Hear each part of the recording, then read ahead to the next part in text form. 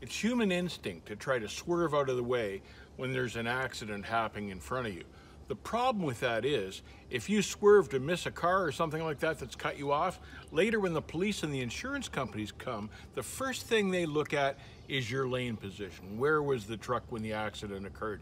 Police and insurance companies love to charge truck drivers. They love to blame truck drivers for accidents.